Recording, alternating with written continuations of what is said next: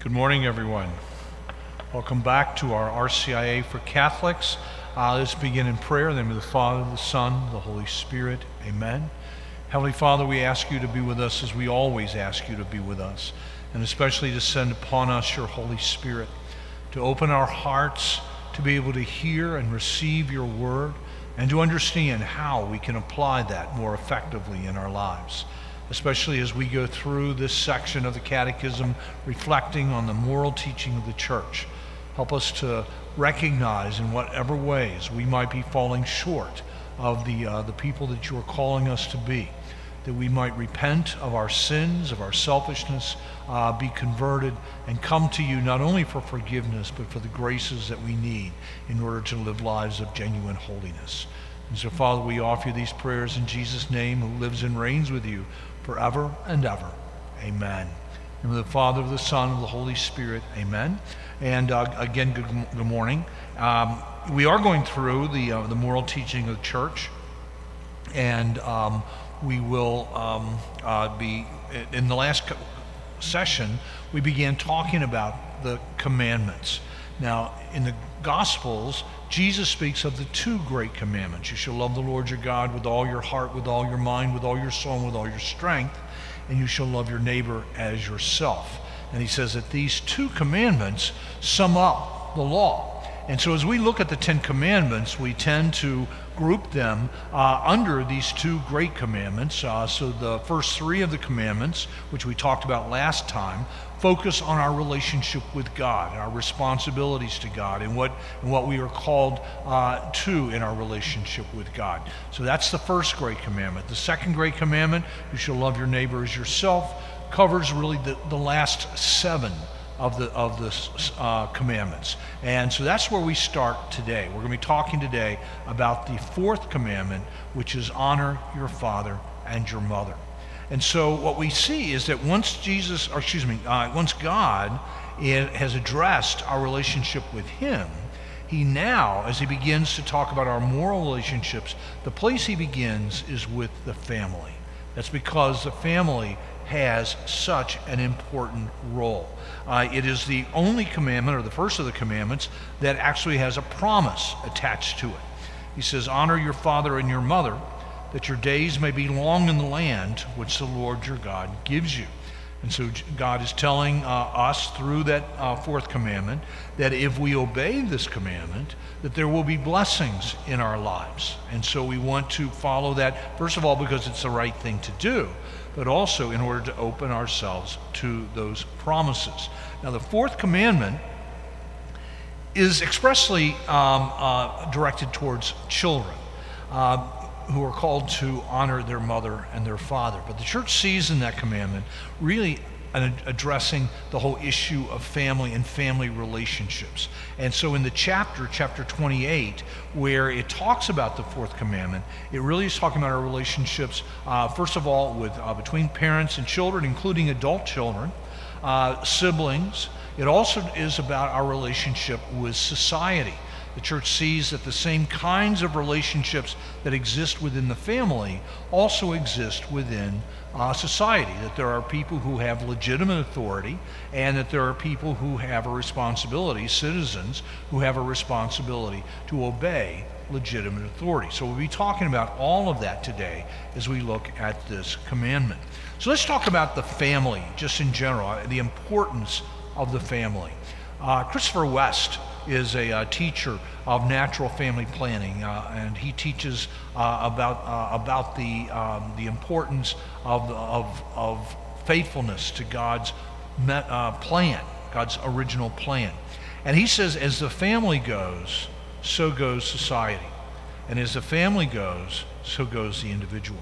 You know, in totalitarian states, in communist governments, etc., the state is seen as the primary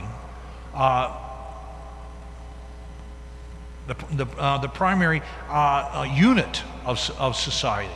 All right, the state, where everything is what is good for the state. What is good for the state? Whatever's good for the state is what is all about. Here in America, we tend to have a radical individualism, and so we tend to think that what is best for the individual. That's that's the most important question when we're talking about rights and responsibilities. What is right for the individual? What is the responsibility of the individual?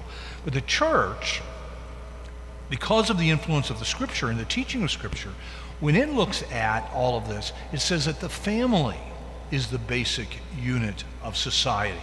And the most important question is not what's good for the state, and not even what's good for the individual. What is good for the family? What is good for the family? Now, what's good for the family is also good for society. If the family is healthy, not just an individual family, but families in general tend to be healthy, you're going to have a healthy society. Also, individuals, we all come out of a family, right? However healthy or however broken that might be, we all come out of a family. And the healthier the family is, the more likely that the individual is going to be healthy. Now, certainly the family is not the only influence, and so you can have an incredibly healthy family, and you can have a son or daughter that comes from that family who is very broken because they're dealing with biology, that the family may not be able to overcome that influence. There is the larger society. There is also our own temptations within us that every one of us has, and there is the work of the evil one. So you can have a really good, healthy, holy family, and we've all seen this. We have an individual that comes from that family who is very broken and who is very lost and makes really, really bad decisions. But it's much more likely that if you have a really healthy family, that the individuals who come from that, the children, are going to be the ones that benefit from that and are much more likely to be healthy. So if we support the family, we're not taking anything away from society by saying the family is the most important unit, because the healthier the family, the healthier society. And we're not taking anything away from individuals when we say that the basic unit is the family, because who is going to benefit from that more than the individuals who are a part of that family? So this is the most important thing. And this is why, again, as God moves from our relationship with Him to our social relationships, our relationships with one another, where He begins is with the family. As the family goes, so goes society. As the family goes, so goes the individual. The church sees the family as the church in miniature. The church in miniature. It is the family in the baptismal ceremony. One of the things that's stated a number of times in the baptismal ceremony to the parents is, parents, that you are the primary teachers of your children in the ways of faith. You, not the Catholic school, not a CCD program, right? Not the parish, but you, parents, are the primary teachers of your children in the ways of faith. And I've been involved in Catholic education my entire ministry, whether it's been in schools or whether it's in CCD classes and other programs. And one of the things that I can tell you from experience is, if it's not happening in the family, then there's a good chance that no matter what we do in that Catholic school or in that CCD program, it's not happening.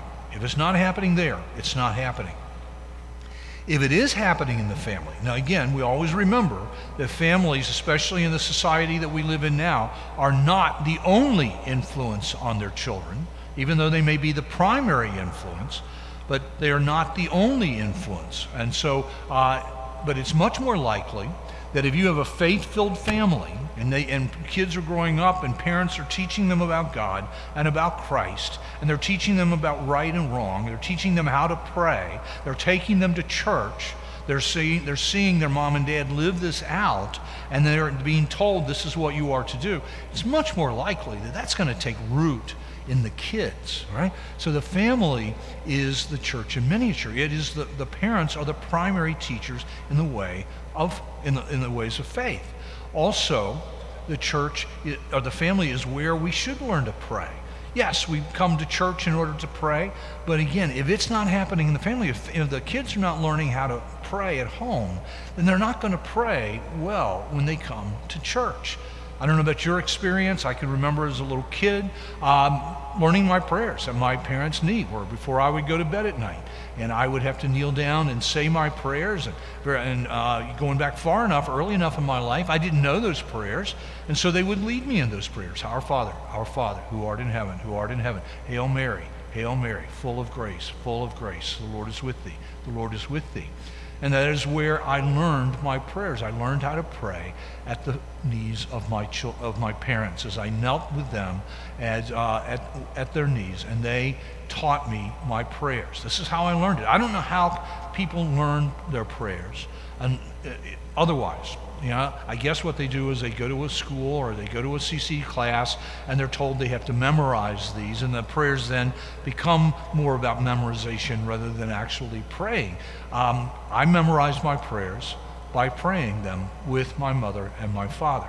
And I think parents, again, you're the teachers of the primary teachers. That's where kids learn how to pray. And so it's important that our families be places of prayer. Now, that's a struggle for some families. They don't know how to do that. If you came from a family where that didn't happen, it may feel awkward, it may feel uncomfortable to begin to introduce that. But again, something as simple as mealtime prayers. And not worth just rattling off some prayer, but where you really say, okay, let's stop and thank God for what we have. Let's also stop for a moment and think about who we want to pray for. You can take just a very short 30 seconds to a minute at the beginning of dinner and really turn that into an example and a witness to the kids where they are learning how to pray. Also, the family as a church in miniature, it should be operating according to Christian principles. Honesty and integrity should be a way in which the family relates to one another.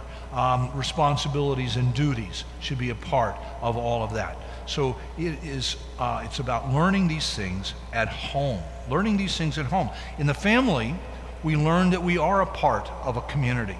That it's not all about us. Every child is born, you've heard me talk about this before, that I think that every child is born as a little ball of selfishness and self-centeredness, thinking that the entire world revolves around them and that everything is about them. And one of the most important things that parents have to teach them is that, son or daughter, that's not true. That's not true. You are not the center of the universe, and our lives do not revolve around you. And so you have to be considerate of your brothers and your sisters. You have to be considerate of your mom and dad. We are a society. We are a society. We are a community. And we relate to one another. And that's where we learn how to be a part of a church, of a community of faith, is there in the home. So this is how the church sees the family. It is the church in miniature. So in the Catechism, it talks about the duties of various family members. All right, let's talk about those. First of all, the duties of parents. What are the duties of parents? Well, obviously the duties of parents include taking care of those children, providing for them, making sure that they have food to eat and they have clothes to wear, and they have and that they're housed, they're under a roof in the midst of storms and cold and etc. All of those things, to make sure that they have the basic material necessities. But it's also that you make sure that children are given the tools that they need to learn how to live. The purpose of living as a member of the family as a child is not that you will remain there forever, but that someday you will go out on your own and you will be able to function without your parents, that you'll be able to have your own family, that you'll be able to have your own job and your own career, that you'll be able to have your own home and know how to take care of that. And so parents, that is one of the most important things that you do, is that you are teaching your child, giving them the tools that they need in order to do that. As I said, parents are the first teachers of their children the ways of faith. And we teach them Christian principles so that they can go out and they can live that. What are the responsibilities of children? What are the responsibilities of children? First of all, to obey their parents until they are adults. Now, I've actually had people who are like in their 40s and who will come to confession and say, "Bless me, Father, for I've sinned. I disobeyed my parents." And it's like, well, you really don't have a duty to obey your parents after you've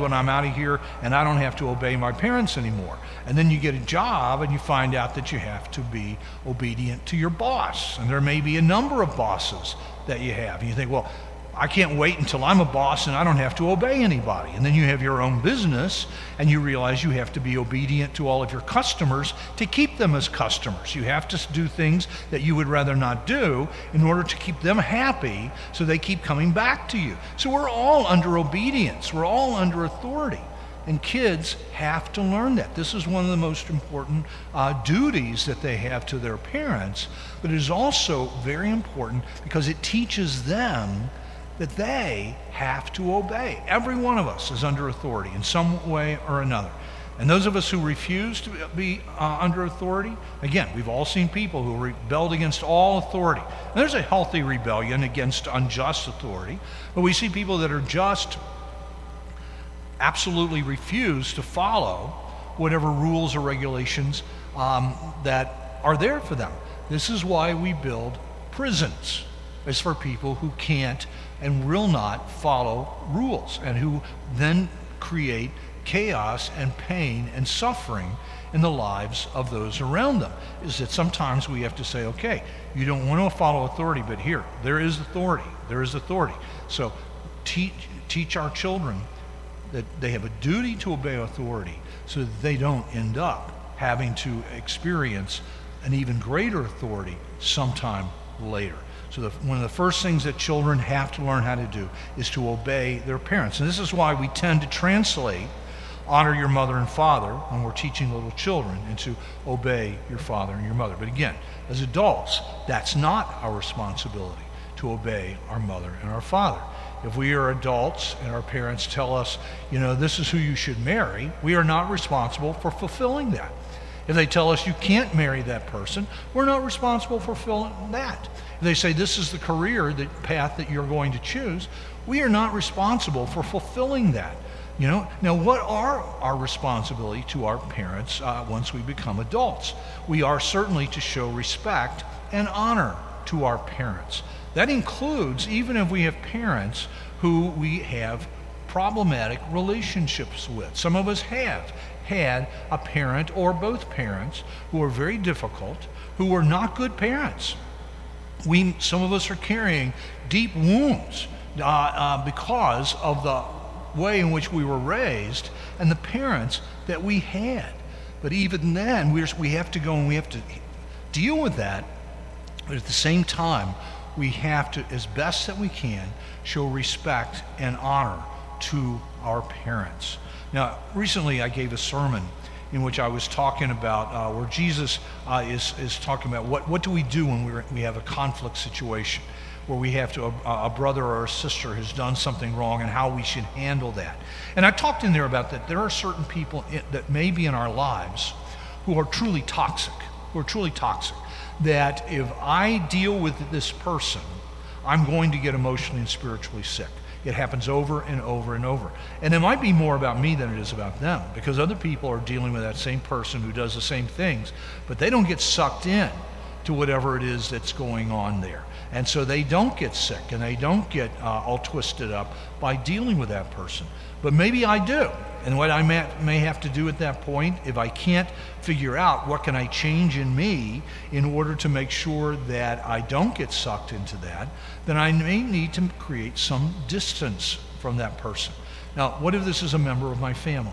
What if it's a member of my family? And I may need to be around them for family events, but I have to go into those family events knowing that this person and I have a toxic relationship, that I can't try to be friends with them. I can't try to engage. If they try to suck me into some kind of a game that we've all been playing together for some time, I have to be prepared to say to myself, if not to them, you know, I'm not playing this. I'm not going to do this, and to disengage from that person. What if that person is my parent? What if that person is my parent? You know, I'm an adult and I'm dealing with a parent who is, and that relationship is very, very unhealthy. Maybe I am dealing with a parent who is very manipulative, a parent who is an active addict or who is mentally ill and who is saying and doing things that are very destructive and very hurtful to me. Again, we are called to honor our mother and our father. We are called to love that person as best that we can. But we do not do that with foolishness. We do not go into that relationship and into encounter with that person presuming that this time it's going to be different, right? If I get upset because somebody acts the way they have always acted, then there's something wrong with me, because I'm expecting them to be somebody different than they have always been. And they're not probably going to be. I go into those situations saying, okay, now they're going to do this, they're going to do that, somehow they're going to pull something here, and I need to be prepared not to get sucked into it. I have to respond to it. I don't have to react to it. Those two words are really significant. Learning how to respond rather than to react. If I react, then I get sucked into the sickness. I get sucked into the toxicity. If I respond, all right, that I can honor that person, that parent, that may be very sick and very disturbed parent. I can honor them and I can love them, but I don't get sucked into the toxicity. There may be times, and some of us know situations like this, where we may have to truly create a distance from someone, from a parent, or it could be someone else, but here specifically, we're talking about a parent, where I can't be around that person. If that person is too abusive, if that person is violent, then I don't pretend that that's not true. I acknowledge that that is true, and I have to create distance. But perhaps I can keep in touch with that person through a phone call or through writing a note, or maybe not. Maybe even writing a note just kind of triggers whatever goes on. And maybe I just need to stay apart from that person and to pray for that person, for that parent. And then if they ever need some kind of real assistance that I can provide for them, without getting sucked in to the toxicity, then I need to be willing to do that. Even for a bad parent. Even for a bad parent, we try to honor our mother and our father. This is part of the duty that we have as adults. If we've got a parent that's not, and I don't want to just focus on the negative, but if we've got a decent relationship with family, and this has changed a lot too, because we're such a mobile society. It used to be that most people lived their entire lives within 20 minutes of their parents. They lived within the same city or the same town or the same neighborhoods, and some people still do. But often today, because of the types of careers and the reality of economics and situations, you may have grown up here in Covington, but now you're living in California, or you're living in New York, you may be even living in Europe or somewhere else, and so we are not as physically connected sometimes. And it used to be that they're large families. And so there were a number of people who were working, and mom and dad are getting sick and getting elderly. There's a number of people who are taking care of them, and if one or two of the kids have to move away because of whatever circumstances, then there's other kids who are going to be close to home who are going to be able to take care of mom and dad. In a world in which more and more families are one or two or three kids, if one kid has to move away because of career, because of their family situation, then mom and dad may very well be on their own. They may not have another kid around when they begin moving into being older and needier.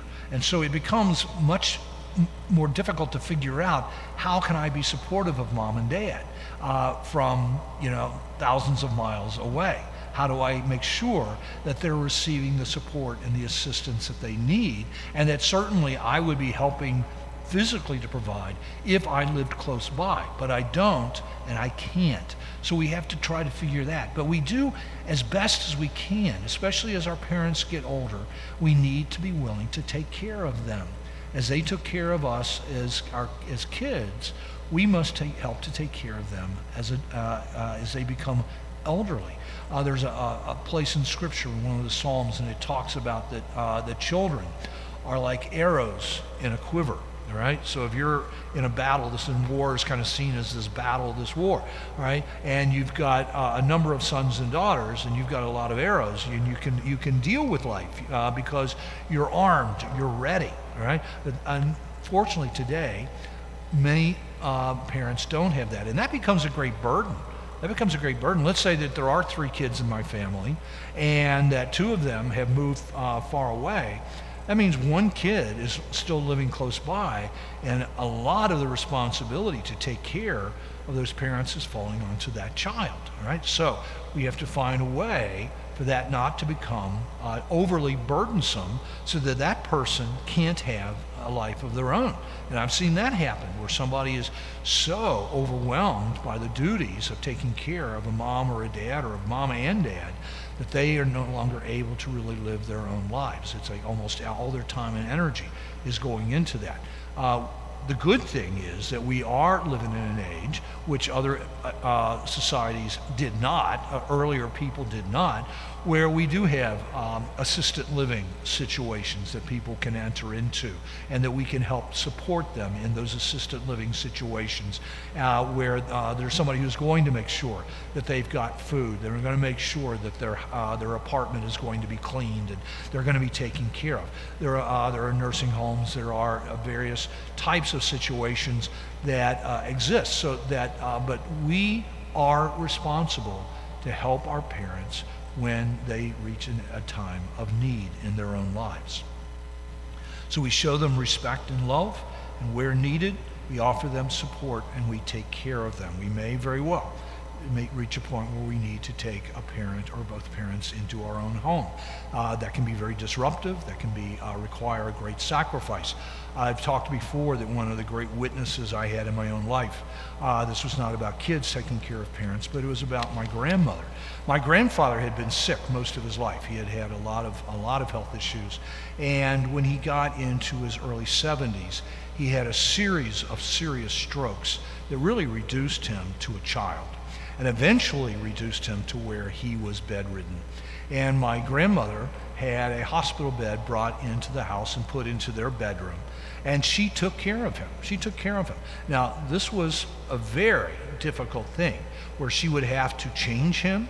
She would have to clean him after he would lose control of his bowels. She would have to feed him as she would a child. And this went on for a couple of years. And I just can't imagine, that her whole life was taking care of him. But what that gave me was an understanding of what love means. Especially on your wedding day, when a couple look at each other and they say, "I take you in sickness and in health, for better or for worse." And most couples, I think, when they say those words, they really don't think it's going to be that bad. They think that it's still going to be a lot of romance and things are going to be wonderful and nice. And sometimes it's very, very hard to love. Sometimes that love demands a great deal from us. And my grandmother showed me through her example, through her witness, what it meant to love her husband. As we learn how to love our parents, right, that's also a factor there. And it may be too, we can turn this around. There are people who have a child, let's say a child who is severely handicapped and requires a great deal of care each and every day, all day. And that can be very overwhelming, right? And so if we face that, then it's just like, oh my gosh, this is a calamity, my life is over. But what the reality is that may be God's way of teaching us how to love. Well, we have to learn. It's easy to love a kid that's healthy and that is a really great kid and does everything right and gets good grades and is very obedient and very responsible. It's very respectful. It's very easy to love a kid like that.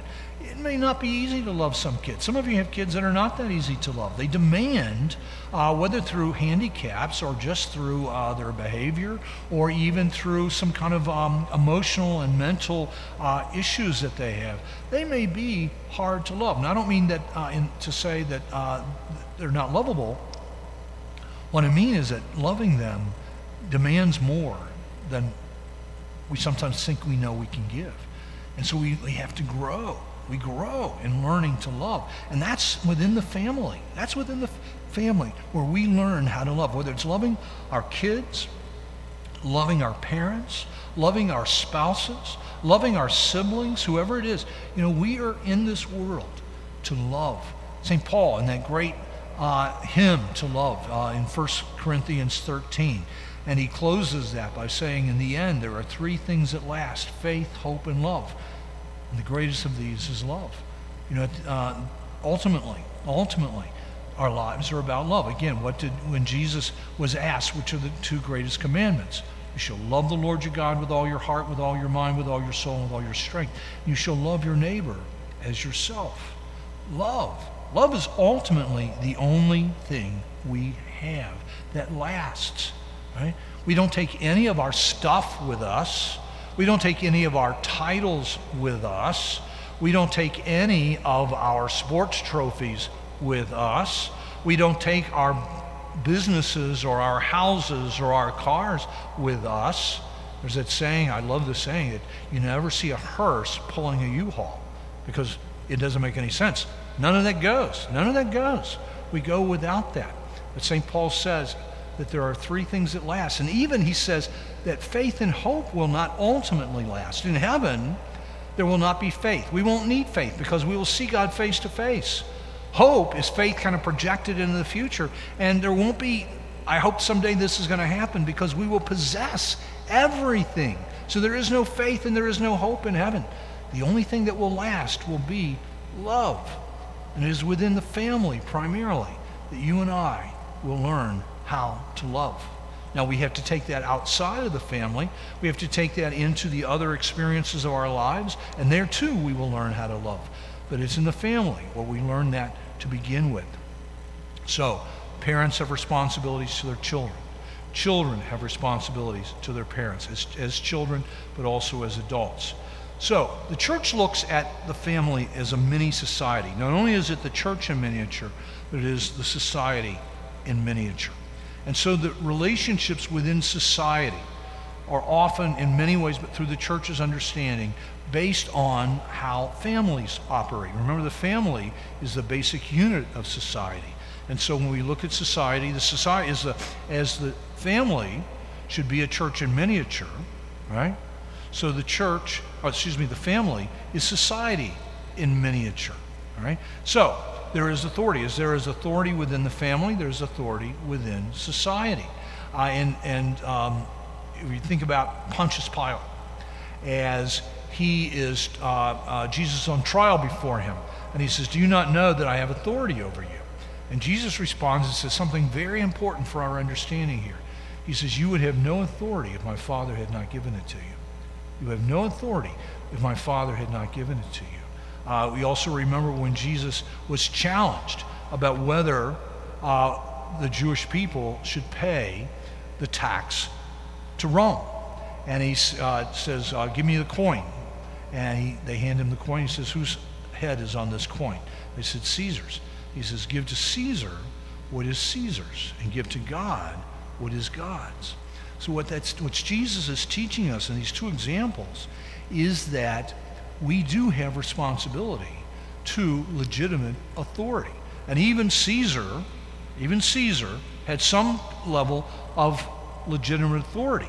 And Jesus is acknowledging that. Even though that Rome had conquered them and was ruling them, they still owed something to Caesar. Certainly, as we live in a democratic society, in a republic, then we have elected officials who are our representatives, or at least they're supposed to be our representatives, that we send them to D.C. or we send them to Frankfurt, or more locally, we send them to the courthouse or wherever in order to act as our representatives, right? So, but they have certain authority. Certainly, one of the challenges we're going through right now through this COVID pandemic, a lot of people are very upset because of the regulations that are being put on about wearing masks and social distancing that are being given to us from authority. All right. Well, there is legitimate authority. All right. Now there is also illegitimate authority, and we have to talk about that too. As a family needs authority, parents making decisions and making sure that children are obeying that, in order for the family to function, so for society to function, there has to be authority. There has to be authority. There have to be people who are in charge. A society cannot operate without that. Laws that are passed are intended to help us to live together, how to cooperate with one another. Right? If we all use good sense, then maybe we wouldn't need speed limits on the highway. We would just drive a reasonable speed, taking everybody else's needs and concerns into consideration. But many, if not most of us, would not do that. And so we need society to say, okay, you can drive this fast. And if you drive faster than that, you are going to create problems for everybody around you, so there will be fines that will be attached to that. This is true for all of the laws that are hopefully intended to help society and help us together, to work together, to live together, to deal with one another in ways where we don't bump up against each other and cause harm. So there is just authority. Now, what are the duties of civil authorities? Well, first of all, and we certainly recognize that here in the United States, it's not always carried out, but that they carry out their duties as a service. God has created authority, even within governments that we might consider to be bad governments, that we might consider to be illegitimate governments. We may look at a totalitarian government. We may look at a communist government, et cetera, right? But every government, every society, there are these legitimate authorities, all right? But that they exist to serve the people. They may not recognize that, and that's their failure. That's their failure, is when they begin to believe that the people are there to serve them rather than they are there to serve the people. Even someone like a king, I think here in the United States, we have a tendency to think of kings and queens as somebody who is over and they have all this authority and everybody's job is to serve the king.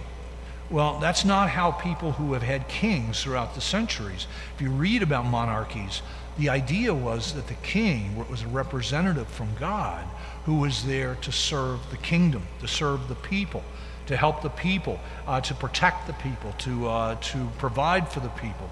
So they are there to serve. They're there to serve. And there are elected officials, appointed officials, who forget that. And you know, we're all sinful human beings. We all have a tendency to selfishness and self-centeredness. But when that begins to happen, we need to remind them, hey, you know what? You're there to serve us. We're not here to serve you, right? You're there to serve us and to help us as best as you possibly can. And if they don't learn that, if we are in a society like our own, where we can elect and unelect people, then maybe we need to remove them. So they carry out their duties as a service. The duties of civil authorities is also to respect the rights of citizens. Citizens have rights. Those are more clearly delineated in the United States than in many other countries. All right, we talk about the rights of life, liberty, and pursuit of happiness. Right, we have a whole Bill of Rights with 10 amendments to the Constitution, talking about a right to free assembly, a right to free speech and press, etc. You know, there are rights. Now, rights do not come from the government. The government may, as it has in the United States, delineate some of those rights, but rights come from God, and they come from the dignity of human nature.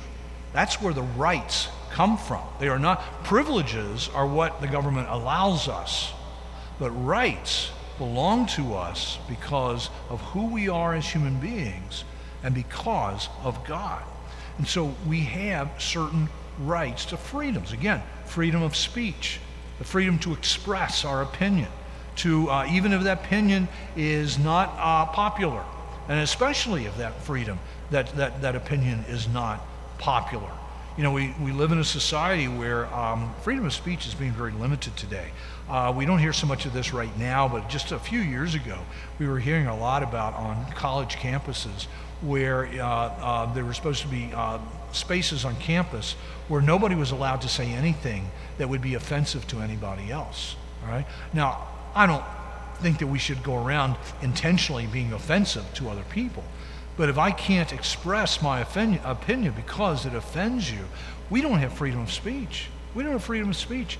And there's especially unpopular speech, speech that somebody finds offensive, that needs to be protected. If you look again into you look at Nazi Germany, or if you criticized Hitler, then that was a crime. You were not allowed to do that.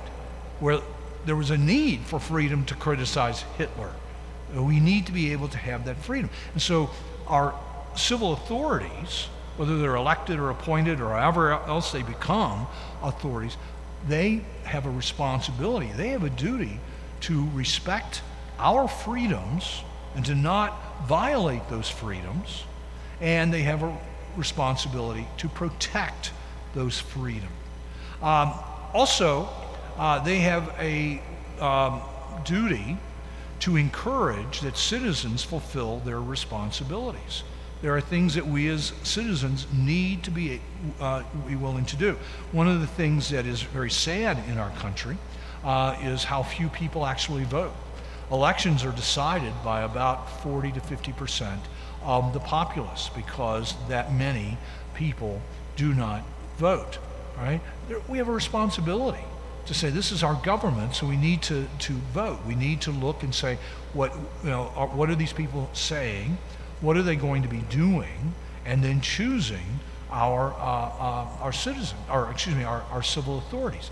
There are also other responsibilities and duties. Certainly we have to pay taxes. We don't like paying taxes, all right? When some taxes perhaps are unjust and are unfair, and we have to challenge that perhaps, but we have to pay taxes. I really like streets.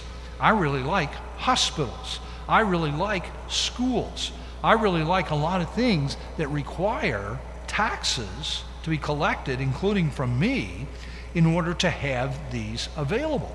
And so I have a responsibility. So they do, civil authorities do have a duty to make sure that citizens are fulfilling their responsibilities.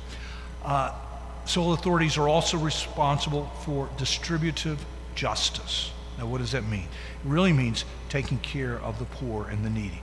It would be great, and the churches do a lot to take care of the poor and the needy. We have Parish Kitchen, which is founded really here at Mother of God Church and is overseen by Catholic Charities. It is an act of faith, but we also need other organizations to help to take care of the poor and the needy. The churches can't do this by themselves. They do not have the resources to do everything that needs to be done. And so the care for the poor and the needy. Providing education. Yes, we have Catholic schools, but the Catholic churches and the other churches cannot provide education for all of the children of the United States. And so there's a need for civil authorities to do that. They take taxes in order to do that, and they have to oversee and guide those. Again, they can do a good job of that, and they can do a poor job of that, of overseeing it, but it is their responsibility. It is their duties. Clearly then, too, one of the responsibilities of the civil authorities is to protect society. And this is police officers, and we are in a time when a lot of people are talking about defunding the police and eliminating the police. I don't even know what that would look like. I really cannot even imagine a society in which we try to eliminate the police. I believe we maybe need to retrain a lot of our police officers to make sure that they know more nonviolent ways of dealing with criminals, but and that there are reforms that need to take place. I think that's obvious as we look around the country. But we need police officers. We need fire people. We need firemen and firewomen who are going to help to fight the fires. We need a military. I wish we didn't. I'd love to be the kind of a pacifist who would say, we'll just get rid of our armies and everything's going to be okay. Because I know if we get rid of our army, everything's not going to be okay. If we get rid of our military, everything's not going to be okay. We're not going to be able, we will be defenseless. And that is not what we are called to. So, there are responsibilities of the authorities. But there's also duties of citizens to obey legitimate authority and laws. Again, now, legitimate authority and laws. Again, they set a speed limit, and I will plead absolutely guilty of the fact that I'm not great at following the speed limit. I was joking recently, I was following somebody who was going the speed limit, and it was driving me crazy. And I said, I really hate following people who drive the speed limit because I always want to go a little bit over the speed limit. But society has a right to set those, and I really have a duty to obey legitimate authority and laws, including speed limits, but also in other things, in other situations. We also have a duty as citizens to oppose illegitimate authority and laws. If someone was to take over the United States, right, as in some kind of a coup or in some kind of a military taking it over, then we would have a certain level of responsibility, depending on our station in life and our capacity, to resist that authority and to seek its overthrow. We are not to obey unjust laws. We are not to obey unjust laws. If society tells us that we are to do something that is clearly immoral, then we cannot do that. We are not to follow that. That's a duty that I have, is to resist unjust laws. Martin Luther King talked about this, all right, in his letter from the Birmingham jail. And he talked about civil disobedience and how it was morally necessary to resist unjust laws. Right? If we have a law that says that we are going to do something that's going to oppress someone, then I have a duty not to obey that. I have a duty not to obey that. If we think back to after the Second World War and the trials that took place in Germany of those who had been the officials there during the time, and what was it, whether it was in the prison camps or with the armies, when they had done horrific things. And what was their argument over and over and over? I was just following orders. I was just following orders. Right? And it was determined that was not a legitimate defense. Saying that you're just following orders, you cannot just set aside your own conscience because you are taking authority from a higher orders from a higher authority. We have a duty. We have a duty to oppose illegitimate authority and laws. All right, but we have a duty also to work with legitimate authority to build up a just society, to make this world a better place, to make this nation a better nation, to make this state a better state, to make this city or this community a better place. So we see that the family and society and the church are operating under very similar circumstances because they are very similar. The church becomes a model, really, of what a just society is supposed to be. The family becomes a model, right, for what a good church is supposed to be. And they work together. They work together. And when they're working together, right, then we can produce a good society and a good community, and we can produce good, healthy families. And if we have good, healthy families, we're much more likely to have good, healthy individuals, and we're much more likely to have a good, healthy society itself. And so, I just want to wrap up and say that the family is so important, and it is what is best for the family is what is best for the individual and what is best for society. And so society, individuals, and the church must work together to assure the strength and the health of the family. Next week we'll be doing the fifth commandment, which is, of course, thou shalt not kill, which again opens up many, many different issues. Certainly, we live in that time. Pope John Paul II described the present age as this kind of battle between the gospel of life and the culture of death.